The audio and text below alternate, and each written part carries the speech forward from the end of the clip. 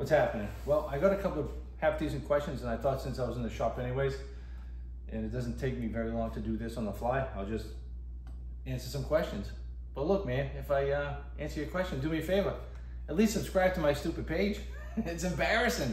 I got like less than 15,000 people following me at this point. You know, I was famous at one point. Hey, at least I know what I'm doing behind the table saw, right? Anyways, Wiseman, I think his name is, he asked me the question, how I centered this on my table saw with my dado, right? Without going crazy. Basically, dude, all I did is I came in and I stopped and pulled it back and came around the other side. I did that with all the pieces that needed to have the mortise.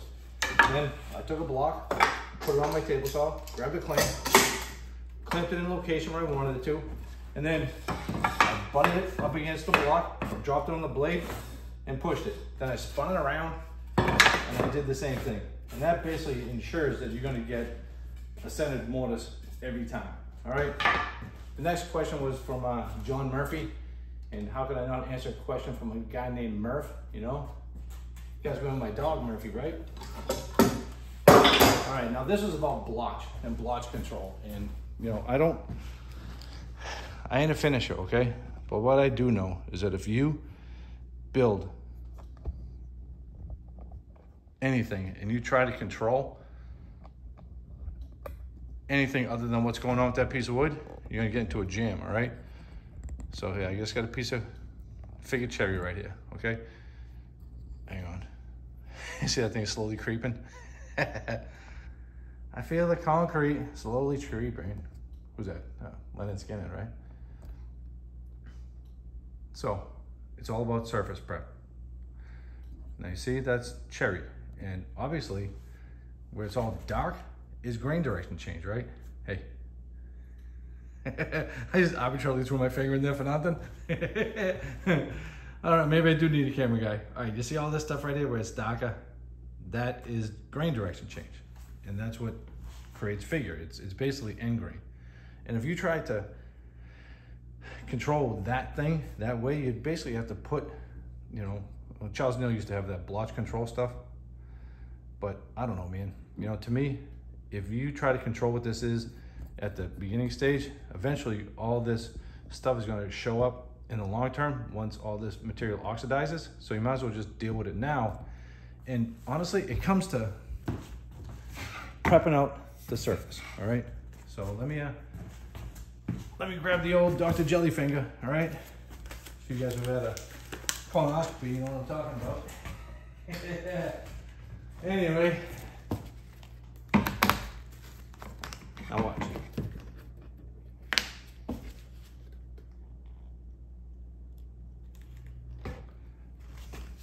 Now watch this. You see how it's getting darker here? Now, if I try to control what that looks like, you know, and try to make it even with the lighter parts of this piece of wood, I'd just be chasing it forever. So it's not really worth it, to me. And it's all about surface prep, like I was telling you. I have a couple little pieces of tear out, so just deal with me for a sec, Murph. And what's gonna happen is, like the parts that suck, if you do a crappy job, you know, woodworking, it's gonna show up. You see it? See it right there? But there's nothing wrong with the way that this looks. It's beautiful. You know what I'm saying to you? Now, obviously, if I cut that board apart and then I flipped it around and I didn't pay attention to any of the grain direction, it would look like crap in a project. So if, say that was a panel for a, oh, here's my finger arbitrarily for nothing. Say that was a panel for a door, right? And it was 14 inches wide or 12 inches wide. And then I took another piece like this and I glued it to it and I didn't pay attention to anything, it would look like crap. So that's what you gotta do. You have to pay attention to the material to bring the natural beauty of it to life. You with me? You see how it's got the lines in it right there? That's from the, like, the joiner. I think I have some tear out.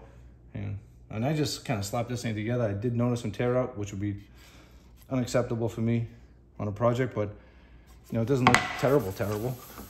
Let me see this side. This side looks way worse. Just to give you an idea, you know what I'm saying to you?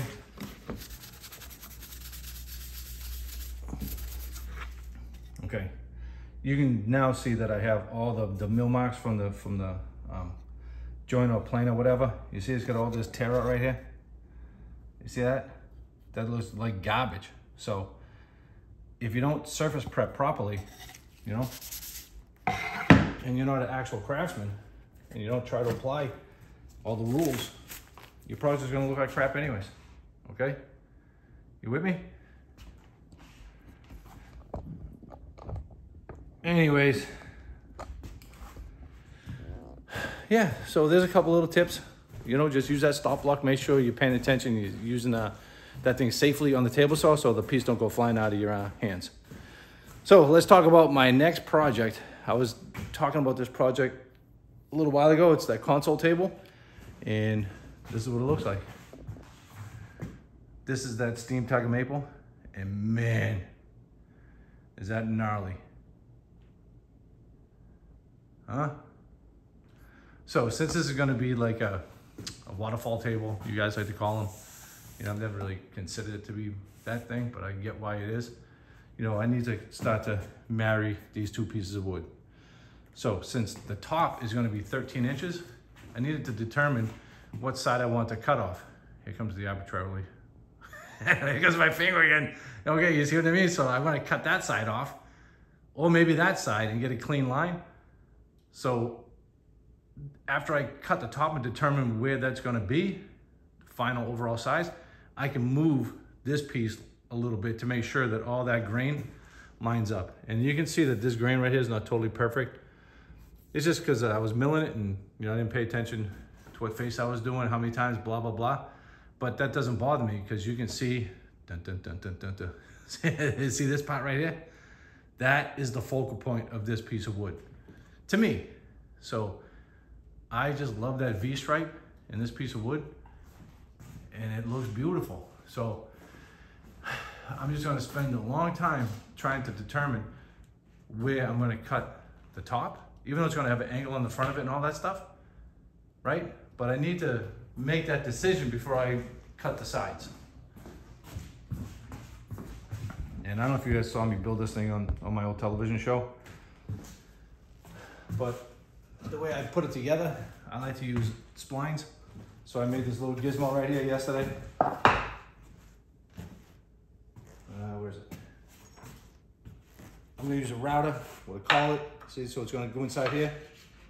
And then it's just gonna ride across the miter so I can put in like 5 splines across the width of this board. And it's gonna be plenty strong to hold it together forever. Forever, ever. Yeah, forever. All right, well, look, I got the hammer in here. It's pretty ballsy. I still gotta work it out and figure it out because I'm still working like a jerk off trying to get this thing squared away. So, yeah.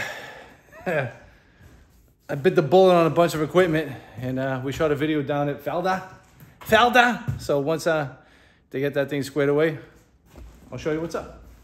All right, well, I hope that was helpful. All right, don't forget to, oh, I forgot to mention that my book is coming out soon. I know I keep saying it, but I'm excited about it, you know what I mean?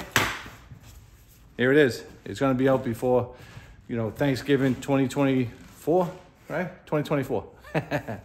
And I do have plans and patterns and t-shirts available on my website. So if I ever taught you anything over the last 18 or 20 years or so, whatever, pony up.